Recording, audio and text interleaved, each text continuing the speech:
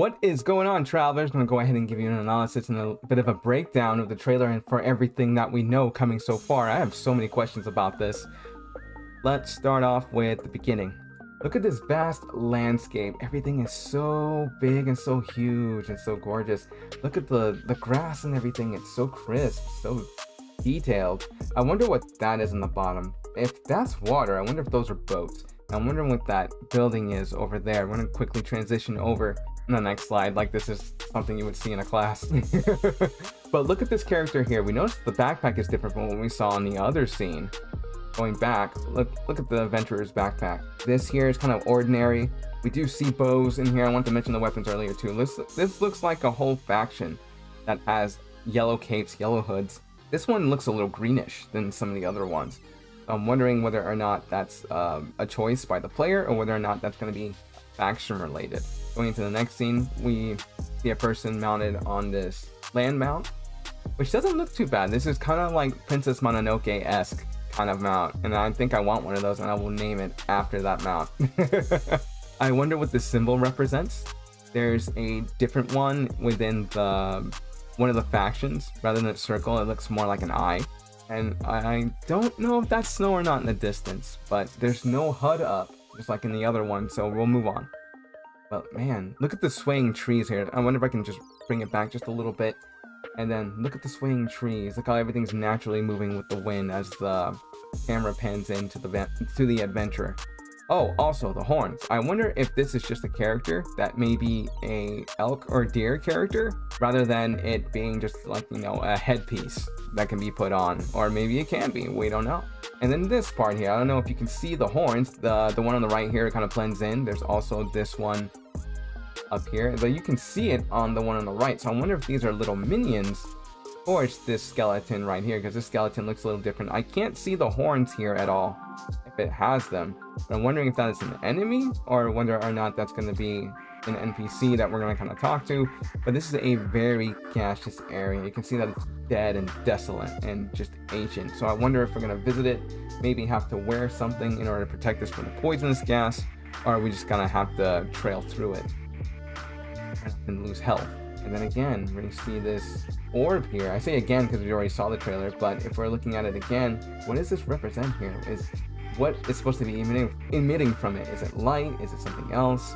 But again, no HUD, but we do see, I'm going to guess that's a bear. I'm pretty sure that's a bear. No tail, big arms, small head, little ears. So we noticed that the hammer here, it's kind of mystic. It's like from a specific crystal that is made as the arm, and then the head of the hammer is probably some type of metal. I'm not entirely sure, but they're not wearing a backpack. I did notice that the second time around. But yeah, they're not wearing the backpack, they just have a weapon. So we're definitely not gonna start off with a backpack, I don't think. And then this is an ordinary backpack, and then this backpack is kind of different, but this person is also carrying a weapon. And I think this one either is or isn't. The hands look empty. All right, this one here, look at the ship. That ship looks pretty big. I wonder if the ships are gonna get that big, or they're gonna stay super small. And we noticed that in the water, there is a giant octopus. I wonder if that's a friend or foe. The fish look to be friendly though. And then we see the HUD in all its entirety. There is a torch here. It did take a little bit of damage on the way. And we also see this down here. We know this is temperature because it's pretty low. I don't know if you can see like the little arrow there. It kind of indicates that it's going towards the cold spots and we don't want to be in the water for too long. And I wonder if this is an attribute, a skill, or something we're gifted from someone else to swim in the water pretty well, like a fish. Like, I don't know. I wonder what this... And look at the differences in swimming. This one was pushing forward. Let's move it back a little bit. This one was pushing forward, while the other one was kind of swimming regularly like a fish, sort of. So we're going to have differences in swimming, and I wonder if that was with and without it. But coming out of the water and the sea life looks great. I see sea life and it's just water life. I don't think we're in the water. But look, the HUD changed. Life is still the same, weapon's still the same, but look down here. The temperature went up a little bit, which means that when we're out of the water, instead of, oh, the fish meant biome. The fish does not mean to swim like a fish or a skill and attribute. No, it defined a biome. We got out of that. We went into this leaf here, so we must be in a very valley kind of like area. So that's probably going to pop up within those areas. And then we have temperature here. I'm pretty sure this is going to be time of day. That looks like a sun, and this looks like it's maybe in the morning. Around this time, we still have a whole bunch of time left during the day. And then look at the dragons. Oh, this one's tail is different from some of the other ones. Some of them are spiked, and then but this one is very clubby, like just a little rock at the end. Let's see. Let's go ahead and move on to some of the other dragons in the distance. We see that one flying. Oh, and let's go over some of these scenes. I'm gonna catch them off a little bit, so bear with me. There's a different kind of backpack again, different type of clothing, different type of area. It's very rainy, doesn't look very friendly or majestic. It looks like almost a wasteland. And look at the bunny here. The bunny is very different from what we've seen in the other previous parts of the trailer. This one's kind of like scruffy and like trying to just survive out here. And I'm wondering if that survival aspect will be very key in us getting mounts. And where do we get the mounts from? Do we get the mounts generally? Do we hatch them, or do we get them from factions that have been training them for X amount of years on end? This one, on the other hand, I didn't point it out earlier, but look at the hair. It looks like we're gonna get different types of hair, probably different types of clothes. And the backpacks, on the other hand, we're gonna have to pick those up, maybe buy them, which is another thing. For currency, what are we gonna do for currency in this game? It's just so crazy. I'm going off the rails here, and I should just stay on track.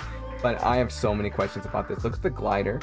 There's nothing here so far on a HUD. Well, the HUD's off probably, but I don't think it's gonna have endurance or anything, so we can probably jump off of the tallest part of a mountain and then glide our way down if we need to, if we didn't have a mount.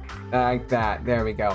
You'll notice some of the language on the flag here. I wonder what that means or who it pertains to and which faction, but look at the hat. I'm wondering if that's a buyable item or whether or not we get that from customization with our characters later on. Do we get to customize it first? Do we get to customize it later? What do we spawn in as? Looking at the backpack here, it's another ordinary backpack for an adventurer, but we do have the staff here. This staff is kind of significant because it signifies that, oh, you can be someone in this specific class. Are there classes? What kind of classes are there? Are they going to pertain to weapons, or can we use any weapons? Or do we not have a class and we can just use anything? I don't know what the square means. I just know we're in a winter biome and this might be something significant later on. Or maybe we're just awarded this and we need to use it at some point. I have no idea. Alright, skipping those parts and going straight to this scene.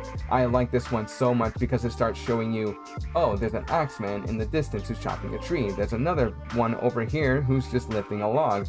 And that one looks like a bear. It's like a bear person. So again, difference in backpacks. Some are carrying backpacks, some aren't. I'm wondering about that. This one looks like it has an axe behind them. It's probably gonna go help out to build. And then there's building off in the distance with houses. The one in the background is complete, while this one over here, another bunny coming out with armor. So I'm wondering if we're gonna get armor as well. That up there, I can't tell what. And oh no, that's their backpack. They're facing a different direction. We see a sign here. I wonder if this language pertains to an overall language to speak, or whether or not it's going to be faction related. And I'm kind of wondering if this house is. There's a furnace there. I'm wondering if whether or not this is going to be for a blacksmith, and we need to see blacksmiths in order for us to refine our weapons. Like, what is that there? Is that a candle? It's just sparking in the distance, and there's like a little bench, and there's dude with the log still, and let's keep moving. And there's a hummingbird as a mount. Here comes up another flash. Alright, so we're right in the middle. We'll go back to the other one in just a second. Look at the detail of these warriors. One's in the distance, and then again up here. They all have yellow capes, just like the ones did at the beginning of the trailer. Some have hoods. I'm definitely going to get a hood. I don't know about you. Let me know down in the comments. And you see all capes, similar wear, not too different. Some of them are wearing the same gear, some aren't. I love this over here, the tunic, along with the boots and the pants there. I can't wait to have it. Looks like they're hunting. And if we go just a little bit more... we missed it. You can see the arrow shoot and it hits, and that's so cool. So I'm wondering where the ammo count's gonna go. Here's another piece of that, and I think after this would be the sword slash. But look, another wyvern. Very, very detailed tail. Very very big and spiky.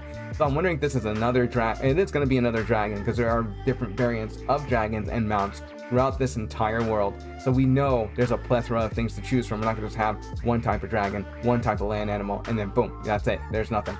But no, look at the ships. I wonder if these are only going to be for multiplayer, and you're going to have like some kind of raft or something if you're single player, because we will have differences between a server where we're playing by ourselves in single player and then multiplayer servers, kind of like No Man's Sky. But look at the detail in hair. We're going to be able to change our hair. We're going to be able to change our clothes.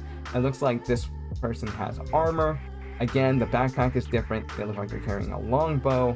Where is the ammo for that? Are we going to have the little like quiver like at our waist? Is it going to be on our back?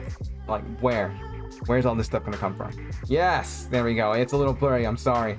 But giant crab, that's probably going to be a boss, and it has its little minions there, and it's so cool. After the sword slash, you kind of see the flame in the blur, and like the sword swipe still coming around. That looks so cool.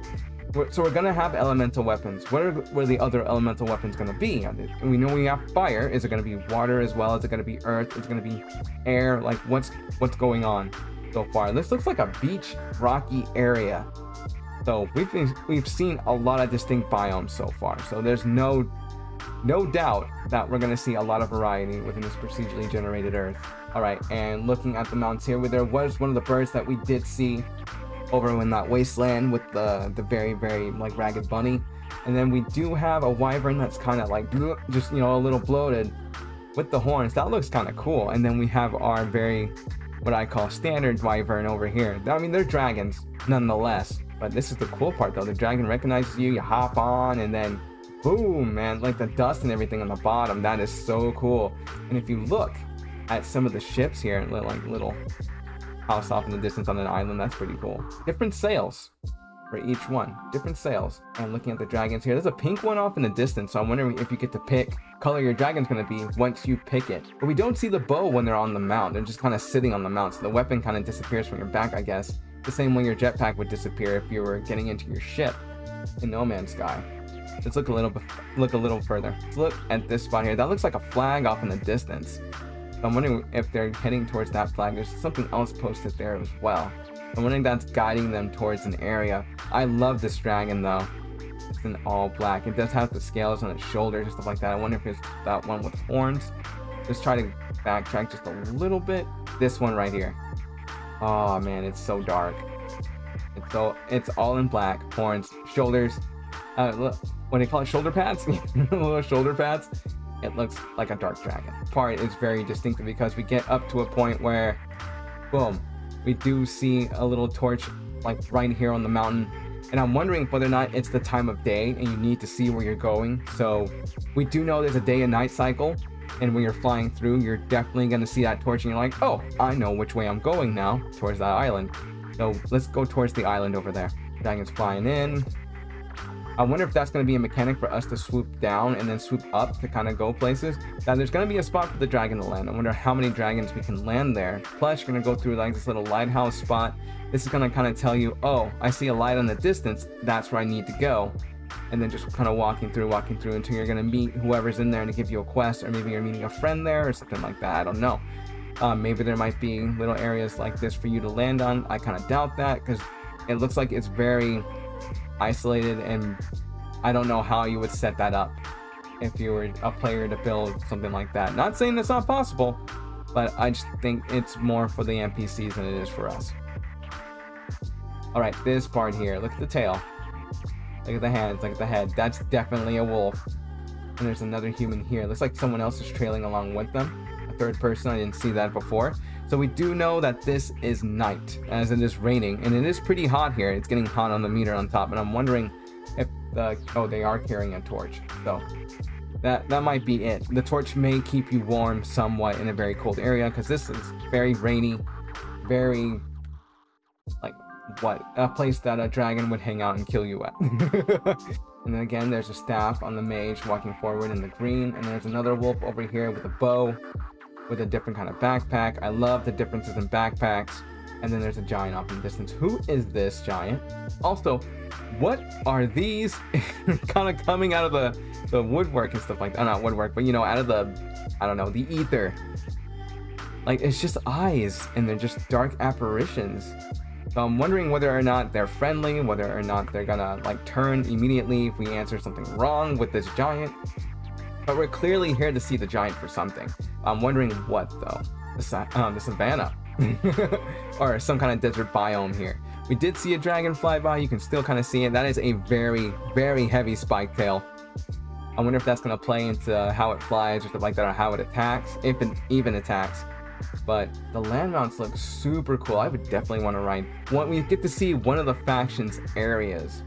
This looks to be a great hall somewhere where they kind of get hailed or revered for their appearance.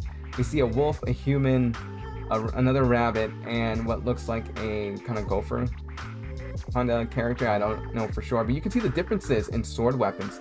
So we're going to have a lot of variants of weapons from different factions, probably in different biomes, depending on what we can make. I wonder if we're going to make it from, you know, an anvil, from a blacksmith, or something like that. But look, we have a rocky sword here with a very wooden handle, and we have a very sophisticated sword that's made out of iron. Not to mention the shield. The shield definitely pertains to the bunny's faction, and I love that so much. Another, like, difference in an ordinary backpack. This kind of looks standard. I wonder what this is. Is that a torch that you're carrying? It's like this one's carrying a sword and we're kind of in the back. So I'm wondering whether or not we're following this pack of 4.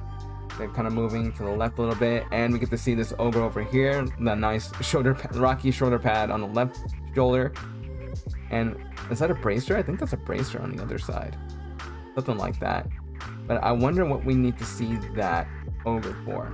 And then just moving along here, look at the dragon. Look how golden that is and how black it is. I would definitely love a dragon like this. And the horns and everything. Oh, I keep calling a dragon and a wyvern like are interchangeably.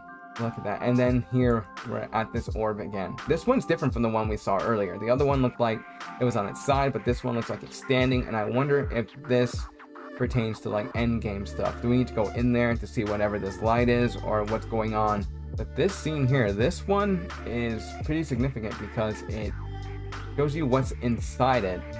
If you just kind of pause for a moment and it's like, what is it doing? What's going on? But we don't know because it's inside this orb. And then we see a person there, and I kind of wanted to point out that pillar that was in the distance. Oh no, just a little bit more. You can kind of see it faintly right there. I want a good look at it right there.